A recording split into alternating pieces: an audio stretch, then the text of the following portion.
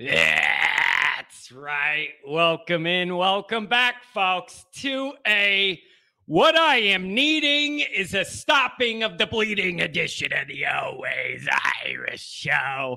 It's going to be a long week, folks. It's only Tuesday, and it feels like this week's been a month. Thanks for joining me on YouTube. Do it. Subscribe if you haven't yet. Appreciate it very much. Give the video a thumbs up. You would be surprised how much that helps me in the search algorithm. Notifications on, that way you'll be alerted every time there's something we got to discuss. Twitter, search bar Always Irish, or at Always Irish Inc. Emails, alwaysirishindy@gmail.com. Audio only, anywhere you wants me, you can get me. 312-900-8815. Call-in line.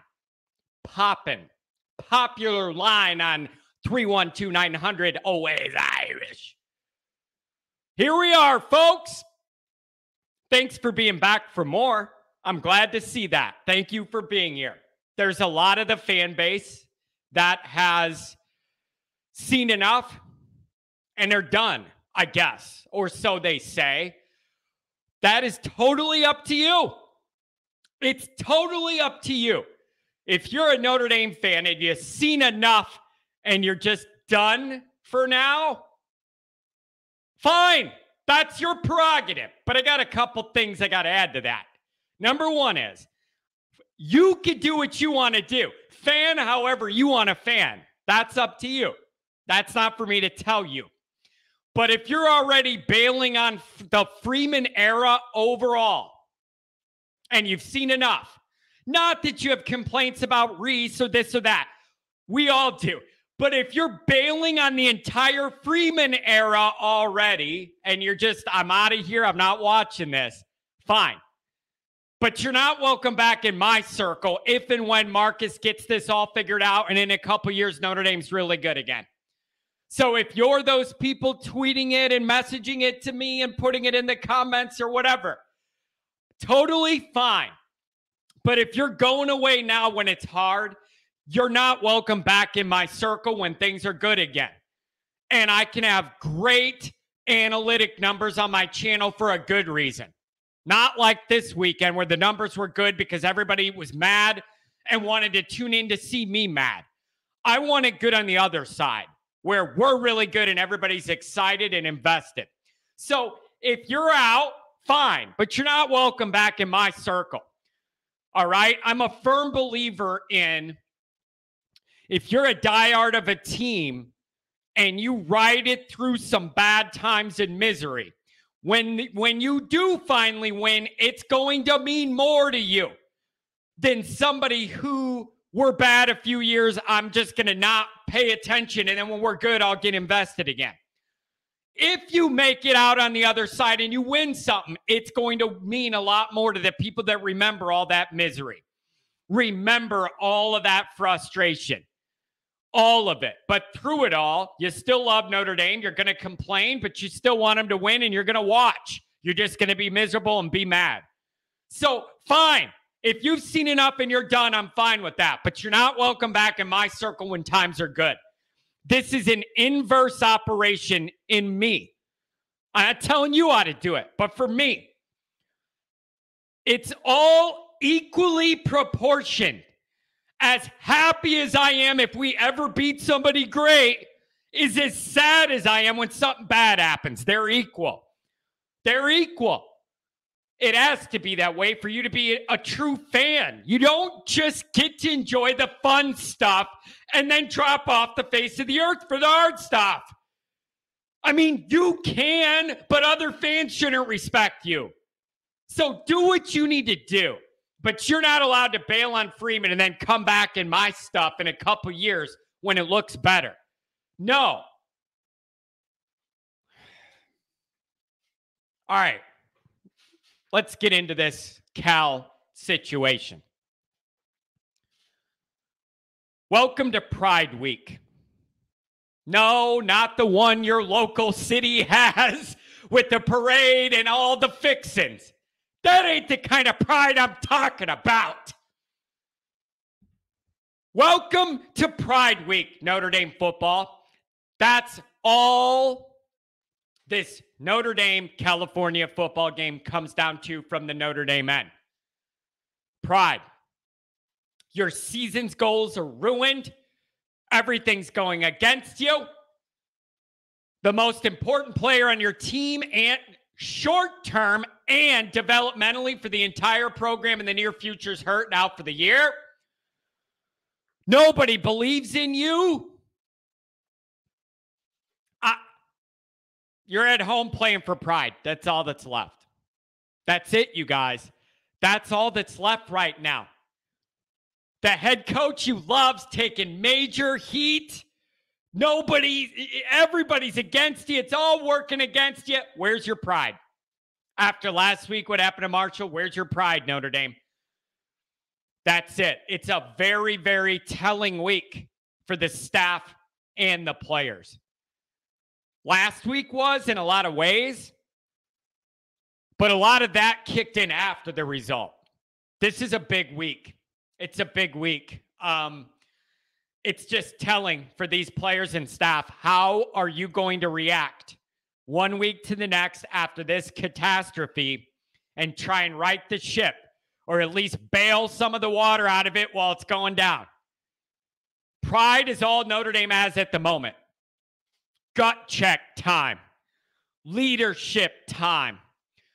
Time for a playmaker to decide Notre Dame is better than this. I am taking over this game and I'm going to make us win this game. It has to be that time. We need it. We need it. I don't care how it looks. You just have to find a way to win. There is no such thing as working on things, style points, letting the second string play. No, you do not have that luxury. You don't. You just don't. I can't believe I'm saying all this, but you don't. So you are in crisis, stop the bleeding mode is what you're in. I don't care how it looks. We're not good enough to complain about what a win looks like right now. That's where we're at. You just have to find a way to get this win. Crawl, scrape, dig, whatever you need to do. This is about leadership and pride this week. That's what it is. It's about leadership and pride. You are at home again. And you know, a part of me wonders if, follow me here. A part of me is wondering if this dynamic we're in right now and the nightmare we're in, I wonder if it would be easier on the team if this next game was away. I've been thinking about that. Like, not away against an Ohio State type team, but like in a way against Cal. Not a crazy environment, but not at home. Not at home either, where the vibes are going to be weird. The vibes are going to be weird. It is. It crossed my mind. It might be easier for them to play Cal at their place to a half-empty stadium anyways, and then figure it out there than the awkwardness that it's going to feel in South Bend this weekend. All your season's goals are ruined in week 2. You have no wins. The vibe's going to be bad. The vibe's going to be bad.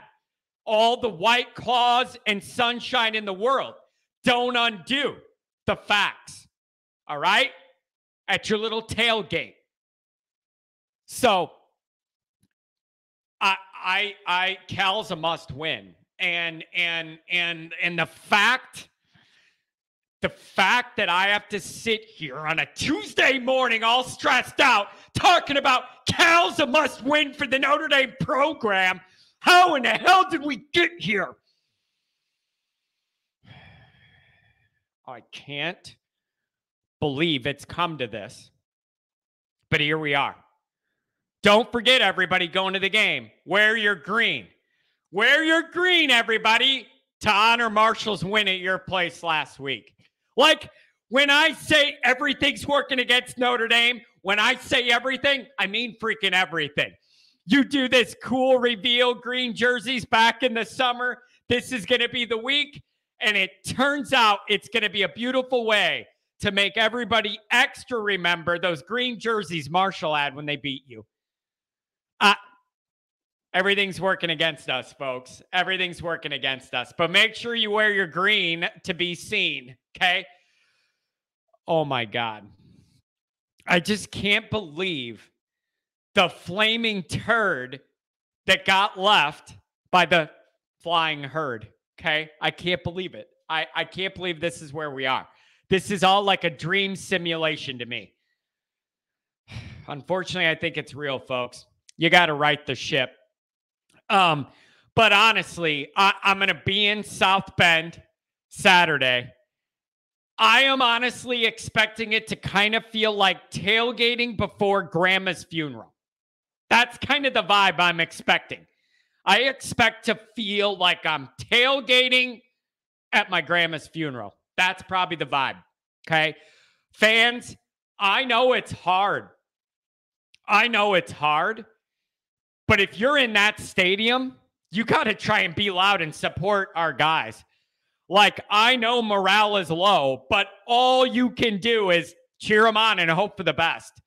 I mean, if you are home, I know it's just going to be an awkward vibe in that building. I know what it's like.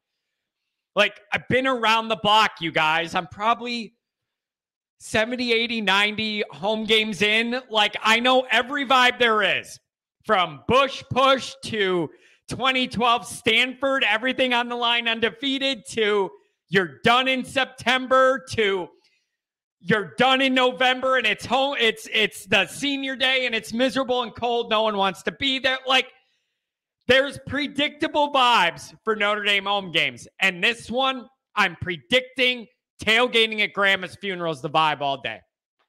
So try and be loud if you're in there. You got to help our guys. That's all any of us can do. Notre Dame's a 10.5-point favorite. Don't get excited. They were a 20.5-point favorite last week. More interesting to me is the 43.5 over-under. That might be an under factory to me. If you're looking to make a little dough, look at that under. 43.5. Kidding me? Could take 43. We might not have that many points in 7 games combined. I'm laughing because it's better than crying, folks. So if you're looking at that spread and you're thinking 10.5 favorite at home, Notre Dame's going to roll, you must be an idiot because look at the tape from last week. Not so fast, my friend. Okay? Here's some news, folks. If you haven't looked into Cal at all, the best part of Cal's team and program is their defense. Good luck. I'm just telling you. You want more good news? The best part of Cal's team is their defense. It ain't getting any easier, especially with the new quarterback. With the similar skill set, but slower, shorter, not as good of an arm. All right. Let's see how it goes. I mean, I want Pine to succeed. I do. We need him to succeed. I want him to. I'm hoping he does. I'm rooting for it. I'm pulling for him. Good kid, done all the right things. This is a lot to lay on him when we're, philosophically speaking, laying in the streets, bleeding out. Now it's Pine. He's got to stop the bleeding. So I don't know if he could do it at all or if he could do it this week, if he could do it against some of the other teams we play that are better than Cal. I don't know. I'm rooting for him. I just have severe hesitations. And it isn't all just necessarily because of him, but then when you add in the offensive line issues, makes it worse. The wide receiver issues makes it worse. It's just a stew of bad ingredients currently. 2021 Cal D allowed 22 points a game. They've given up 13 and 14 in the 2 games so far. Yes, lower level teams, UC Davis, and then I believe UNLV that Notre Dame plays later. So they've given up 13 and 14 to those 2 teams. They are 2-0. Here's the deal, though. Notre Dame's blood is in the water now. That's the other thing I've realized after the Marshall thing is, and I'm starting to process it more. The blood's in the water now, and Cal knows it, and so does every other team on Notre Dame's schedule.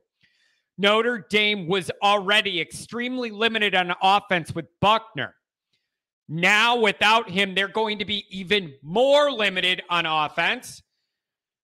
And now you have the tape showing all the things that haven't worked for Notre Dame's offense in 2 weeks. Notre Dame's very easy to prepare for right now. They're extremely easy to prep for, and there's blood in the water, folks. Blood in the water. And if momentum matters to you at all, and to me it does in college football, more than in a lot of sports, but it does matter to me a lot in college football. They're coming in 2-0, feeling really good, and just saw another what's perceived to be team that isn't as good as Notre Dame go in there and whip Notre Dame. It was not a fluky win at all. They dominated Notre Dame. That was not South Florida. You're making 98-yard drives, turn it over on the one, but you could see that you were doing things. That wasn't even this. You got dominated here. So that tape is out. Notre Dame's easy to prep for. That's a problem. All right? Justin Wilcox is a good head coach. Sermon's the defensive coordinator. They're going to run a 2-4-5 base. Here's what they like to do, too. I see this, and I am not an X's and O's guy at all. Every preview I've seen of this ball game and of Cal's defense says this. They run that 2-4-5 base, and what they love to do more than anything else is have linebackers on each side waiting for a moment to blitz and come off the edge, either in a passing situation or to come up and stuff a run. That every single preview I've seen has had that as a key feature of the Cal defense. If I know that ahead of time, there's no way Notre Dame doesn't see it and know it. And I cannot have free blitzers coming to kill our quarterback again another week. Diggs, looking at you, man. Totally missed your guy and got the quarterback killed. Can't have it. But I know we struggle in that area, and I know they're good in that area. Keep an eye on it. I am not open to that even happening one time. Every single preview said that's what Notre Dame needs to look for out of this defense. I am not even open to seeing it happen once. I am a nobody in my basement, and I already know I have to account for those guys off the edge now. If Notre Dame does it, I can't handle that. I can't handle that. All right? They have good playmakers on defense, folks. And again, this is yet another week, just like Marshall week, where the narrative should be about how do we see Notre Dame working on stuff, getting themselves better, getting younger guys reps, all of that. No, you are in a position where you cannot do that. You're laying in the street, bleeding out. Every single game is deadly serious here for your reputation. Now, their offense, that's where you would hope Notre Dame could make some hay here.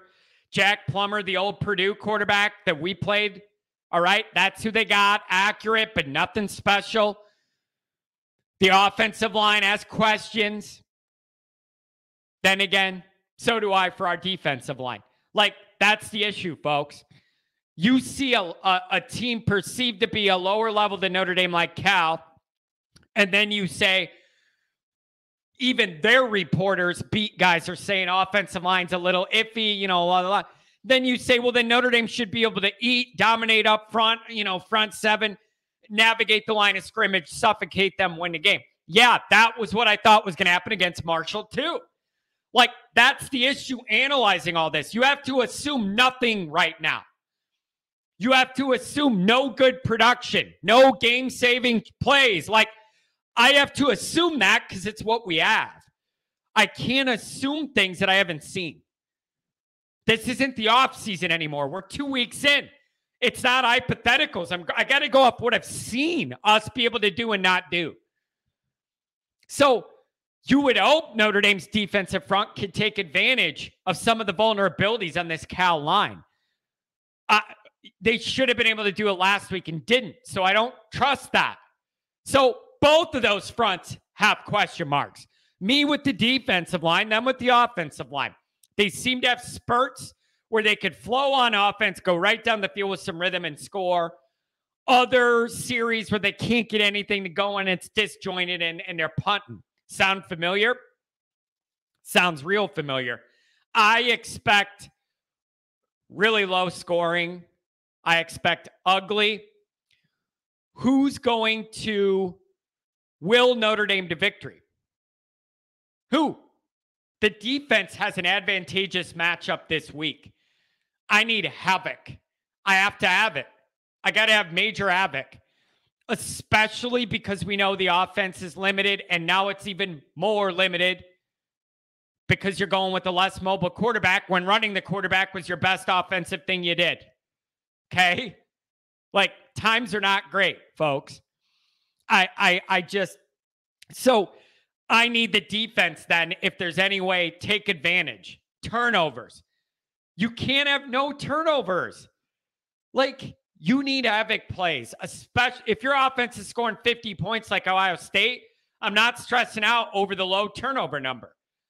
By the way, Ohio State, I believe, is one of the two other teams that doesn't have any turnovers. It's interesting. Notre Dame, Ohio State, and Alabama. Very interesting that's how that shakes out. So, but when your offense is really bad and you have no turnovers, you're in a bad spot. So I need that defense to take advantage. On offense, this is where it gets much more interesting for me on Notre Dame when we have the ball. Much more interesting to me in a depressing and curious way. What looks different under Drew Pine this week? What looks different? It seems very obvious to me. There's no way Reese can look at what the last two games were and then have the idea that he's going to try and run a similar structured offense this week. How can anybody do that? How can you know what you've been trying to do 2 weeks in a row is not working and then go and try and do the exact same thing a third time? You can't. You can't. Now, there's a little leeway on this. Some people are going to say, John, you know how football is. Sometimes, there's a game and you need to try and run the ball and you feel like you need to establish that. So you keep going to it. Like, you can't just bail on something right away because it's not working. Like, I get that, but only up to a point. And that point is the point where you think you're going to lose to Marshall at home. That would be the point where a logical person would say, we are about to lose to Marshall. As much as I want to establish us as a power run team and make that our identity, it's not happening and we're going to lose to Marshall. So I need to try some other stuff to not lose to Marshall and then work on being a run first team later. Like, there has to be a point where you say, we're going to lose this game if I keep doing what I wanted to do just because it was the plan. So you have to pivot or you lose. You have to pivot or you lose. All right?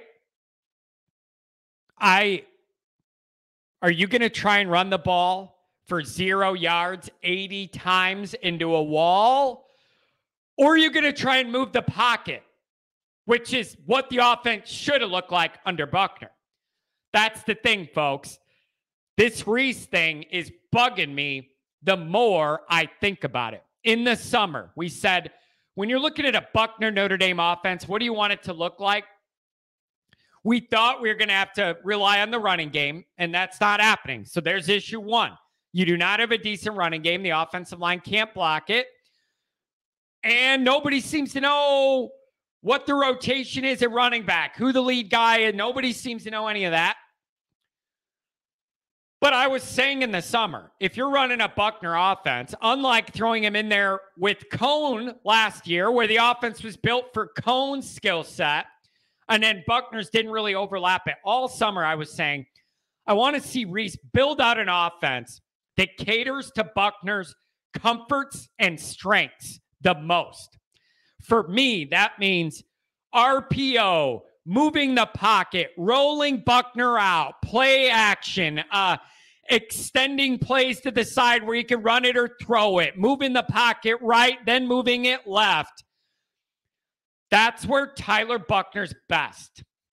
That is where he's most comfortable working, is on the move.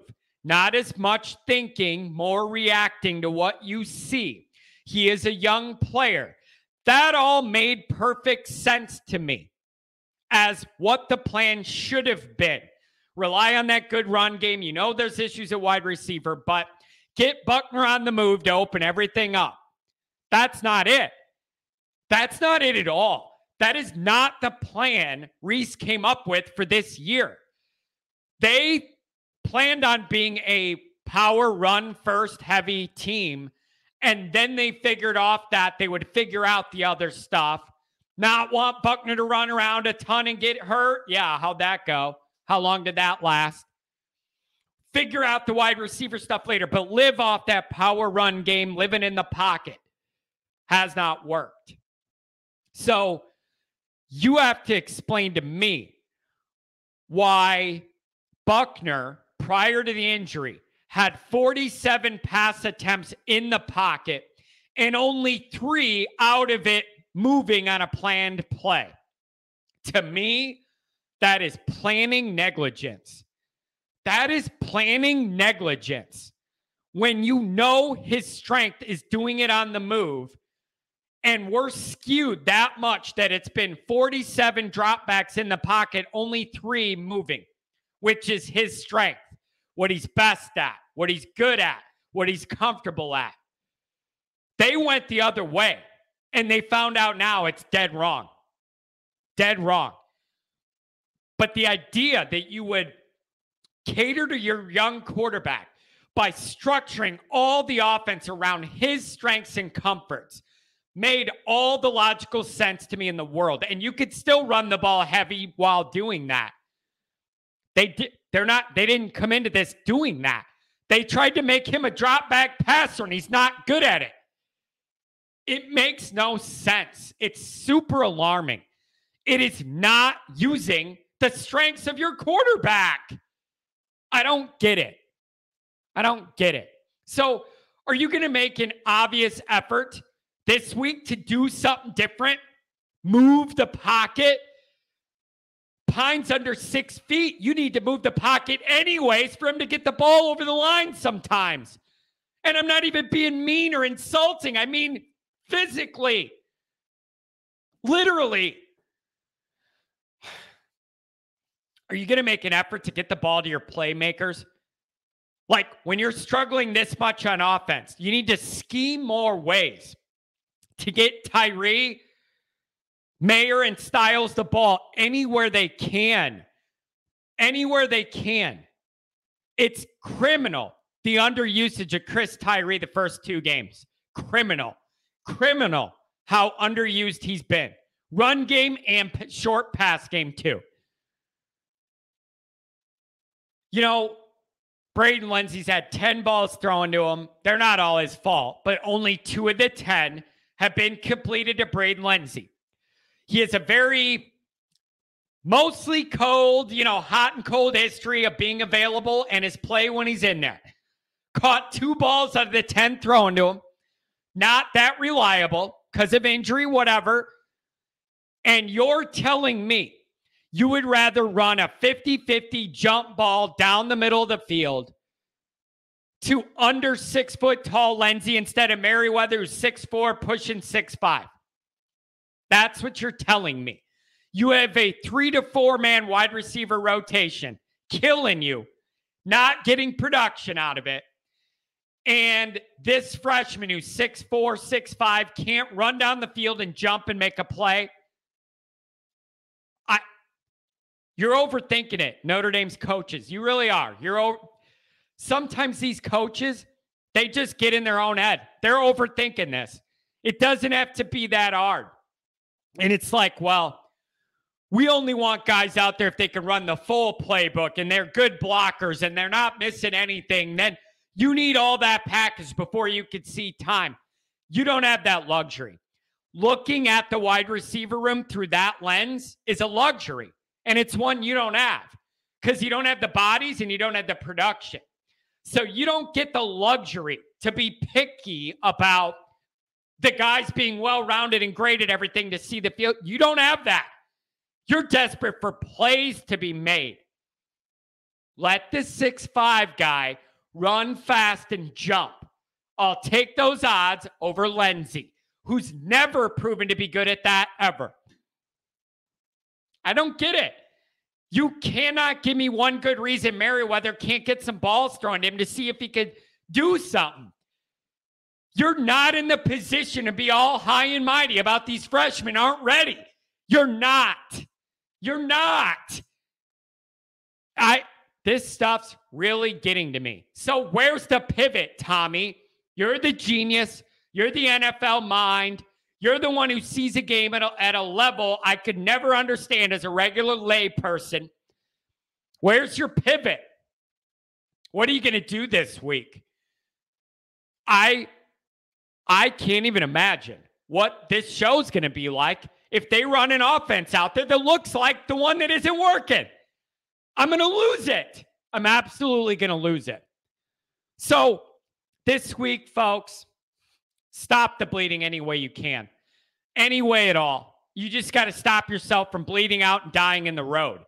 And if you end up dropping to 0-3 against Cal with North Carolina and BYU right behind it, it can't happen. So as depressing as it is, this is the ultimate must-win for Notre Dame for all the worst reasons in the world, folks. So it's Pride Week. You got to get this thing back above water, or at least slow down the pace at which the Titanic's taking the water on. So this is a telling week for the staff and players. Telling. How are they going to react to this? Does Notre Dame have the resolve to say enough's enough? We're winning this game because it has to get done. It's going to be interesting to see. I just hope we figure it out. Have a good one, folks.